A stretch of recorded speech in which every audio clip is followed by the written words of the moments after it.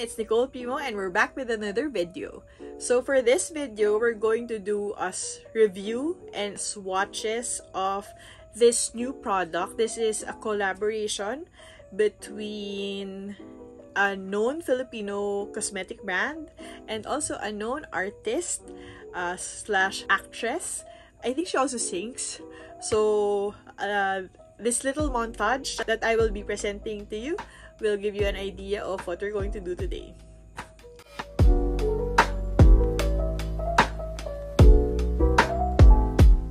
So, as you just saw from our little montage, today we're reviewing BLK's collaboration with Solenn Heussaff Bolchito. So, they have, she actually has 2 multi-palettes and 4 lipsticks, but I only got parang 1 set. I got 1 multi-palette, which is the Free Spirit, and then I got the 2 lipsticks, which are Cattleya and Sunset Lace. So I got these shades kasi parang these are the shades na mas bagay sa akin versus the other shades. I didn't want to buy everything na kasi 'di ba parang if I don't really like, I'm not really sure about those colors. I will probably not wear it. So sayang naman. So I just got these shades. So for the multi-palette, as I said, I got the Free Spirit. So this is the design of the packaging. It's really nice. We all know Solenn is a great artist. From what I heard, she designed out the packaging. So it's really nice. It's very dainty, very pretty girl, ganyan yung vibes niya. So this is the multi-palette Eyes, Cheeks, and Lips. It says here that this is a soft matte. Soft matte, blessing your skin with ultra blendable pigment. So let's see the inner packaging. So it looks like this. Ganda, no? Even the inside, maganda yung pagka-design. So you can see the colors and then you have pa the design. Tapos at the back, it just says BLK Cosmetics Solenn Heussaff Multi-Palette Eyes, Cheeks, and Lips Free Spirit. It says here it's PETA cruelty-free, vegan, plant-derived, paraben-free, and it's a multi-use. So this is the back of the palette. So let's open it. So this is the Free Spirit palette. So based on what you can see, it's more on the pinkish brownish side. Based on my experience, these are the shades na mas bagay sa akin. So the other palette kasi, yung Mystic Dreamer, if I'm correct, it has a shade na mas on the orangey side. So parang yun, I think hindi yun bagay sa akin. So I got this palette instead. It also says on the packaging and on the website that you just need your fingers.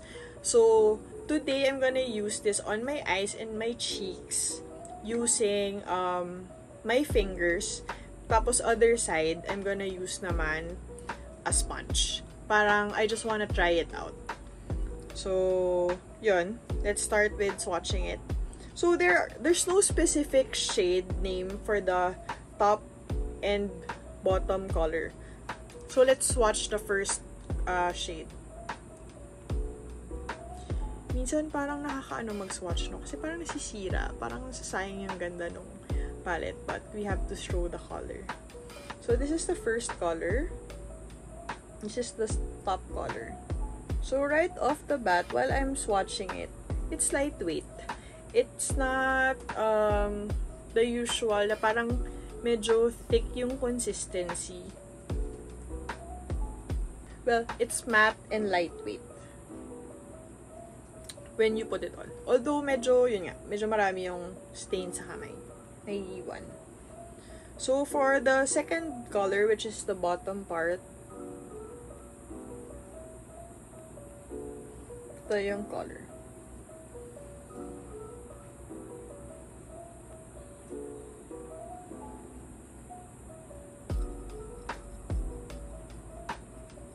So, based kasi doon sa palette palang, when you look at it, the first color is more on the pinkish side. And then, the the lower or the bottom color is more on the brownish reddish side. So kita naman sa swatch, this is darker yung nasa bottom. Ayan. So let's try this on my face.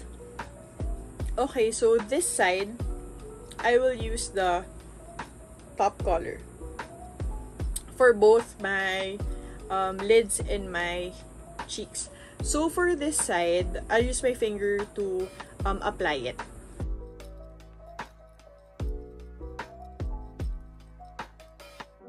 So in terms of being blendable, the product's blendable naman. I don't have any problem with it blending. It's not patchy. So you can see, na softly, parang diffused yung yung itsura niya. Hindi siya yung parang hindi mo nabe-blend na sobrang solid ng color. So you can really see here that it's blendable. Yan, hindi na ako masyadong maputla tignan. Okay? So that's for the eyes. Yun nga, it's nice that it's blendable. I don't have any problems with using my finger to put it on, to apply it. It's also, yun nga, it's buildable, and hindi ko pa lang alam if it's going to be long wearing. So, pero I think naman, since this is, a cream, mukhang tatagal naman. Hopefully, it doesn't crease. So, I'll wear this for a few hours and let you know how it goes. So, for the cheeks naman, let's try. So, I'll be using my finger on this side. So, hopefully, hindi naman ako masyadong naglagay ng madami. It's very pigmented, as you can see. Pero, nabe-blend naman siya. Diffused agad yung, yung color niya. Hindi siya mahirap i-blend talaga. I think I like it because it's really blendable. Doesn't give you any problems with blending. So, you can see na parang yung pagka-blend sa eyes, alam mo yun, parang madali i-control yung pigment. Kasi, you're able to make your eyes, yung color sa eyes, darker, and then, very diffused pagdating dito sa cheeks. So, parang wala lang, parang fresh ka lang, ganon yan. For this side of my face naman, I'll be using the bottom color. Pakita ko lang I used a makeup wipe. And you can see, parang nag-stain na siya. So, mukhang nagsistain siya. May staying power to. For the eyes, I'll be using my finger. And then, for my cheek, I'll be using a sponge. Just so we can compare kung how it applies. So, I'm using my ring finger. Sabi nga nila, para sa eyes, use your ring finger para hindi mo masyado ma-stretch yung skin sa eyes kasi it's very sensitive. So this shade is really darker than the other. Pero again, there's no problem with blending.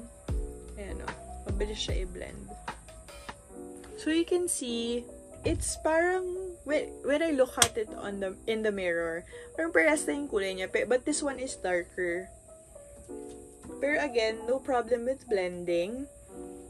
Okay siya, madali siyang i-blend just using your fingers. Let's try putting it on using a damp sponge.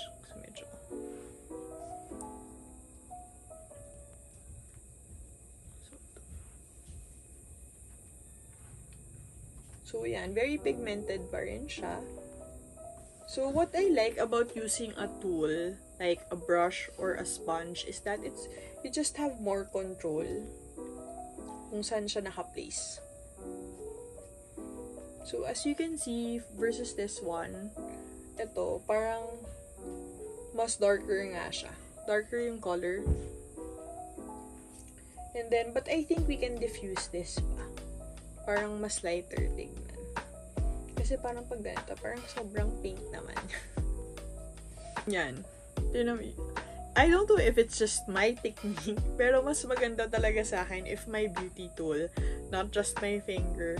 So, mas diffuse tignan, parang mas maayos yung tignan with a sponge versus dito sa cheek ko na parang nahati yung color. Parang gusto ko i-diffuse ng onti dito. But again, with the products, it's really nice. Yun lang, I think it doesn't have masyadong difference lang pagdating dong sa color. Mas may range sana yung color, mas may difference sana.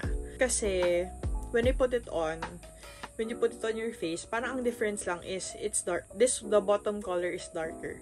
Pero it's the same shade, but it's darker. Ganun lang yung difference niya. But again, it's blendable and it's lightweight. You can really easily apply it using your fingers, or if you choose like me, I chose to use a sponge. So, let's try this naman with on my lips. So, diba? Kasi eyes, cheeks, and lips. So, we've used it for the eyes, we've used it for the cheeks. Let's try it on my lips. First off, we'll start again with the top shade or the top color.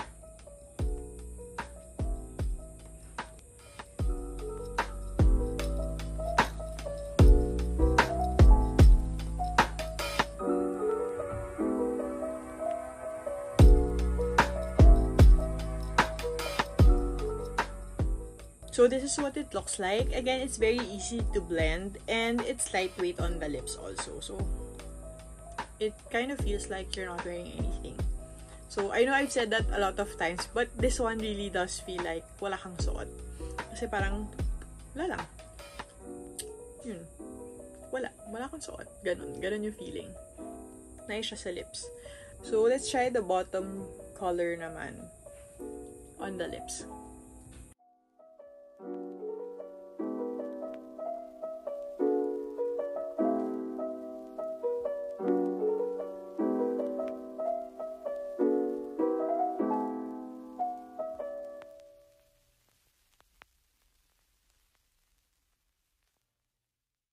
So this is the bottom color of the multi-palette on my lips. So it's nice. It's compared to the other color, I think mas kita yung color difference when you put it on your lips.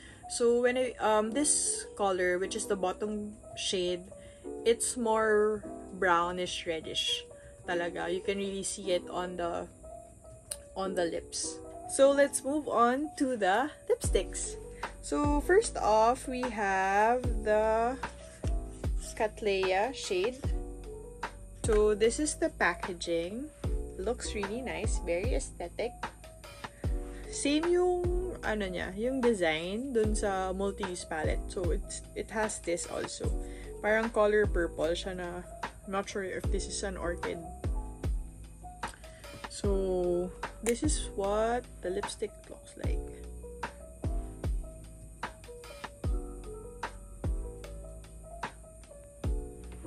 So, swatch natin sa hand. This is Cattleya.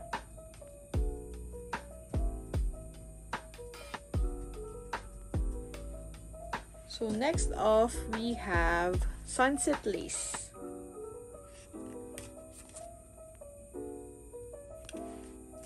This one has a different colored flower. It's pink versus the other one that's violet. This is Sunset Lace.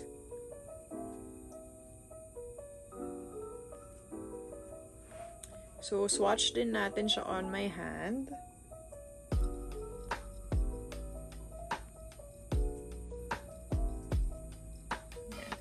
So, we can see na mas pinkish yung Cattleya. Parang medyo mauve siya. And then, the Sunset Lace is more of a reddish brown shade. So, parang ito nga talaga yung partner nung multi-palette na Free Spirit. So, parang ganyan din yung colors niya kanina, diba? So, let's watch it on my lips naman. So, first off, let's start with Cattleya.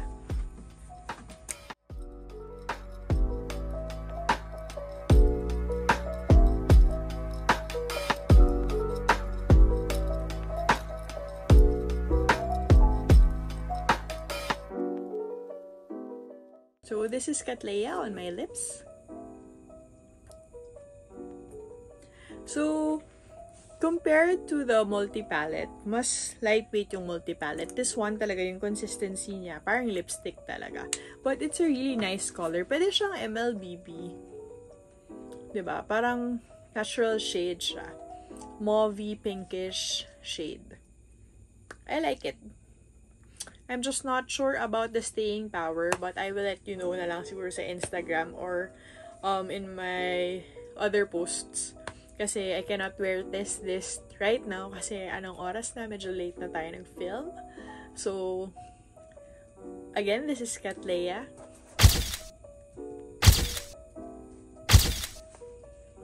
So, next up, we have Sunset Lace. So, I think this will be a darker color. Based dun sa mga swatches natin kanina. Well, medyo orangey din pala siya.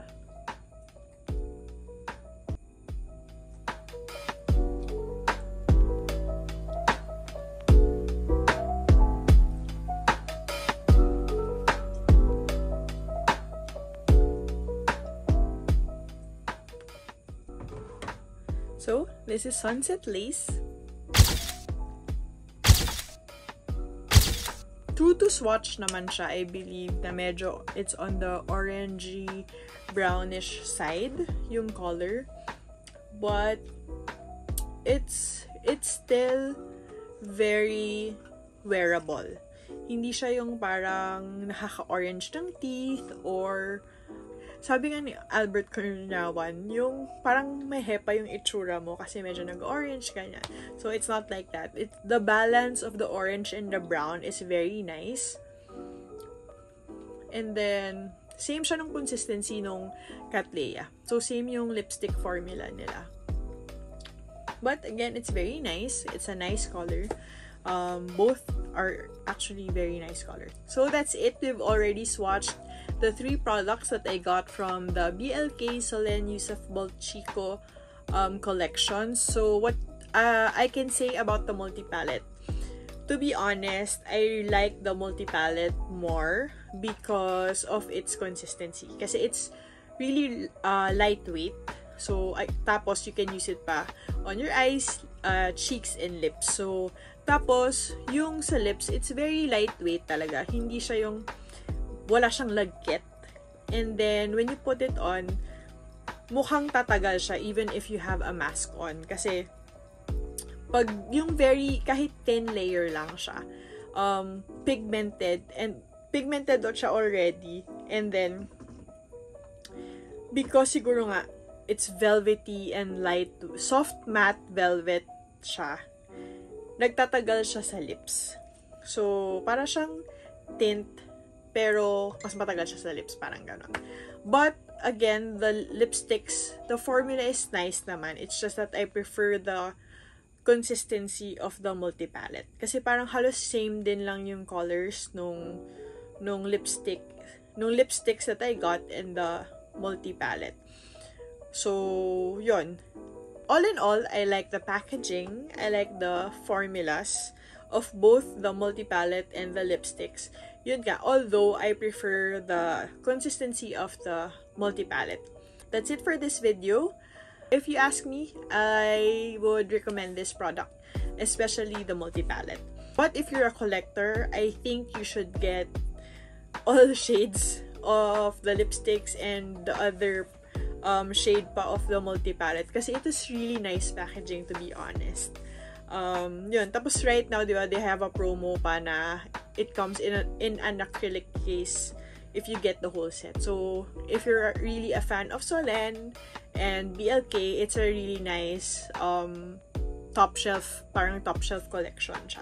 So, that's it for this video. Thank you for watching. If you like this video, hit the thumbs up button, subscribe to my channel, and click on the bell button for a notification whenever I post a new video. Again, like I always say, if you have any suggestions, comments, or ideas for new content, comment them down below. Until then, see you next time!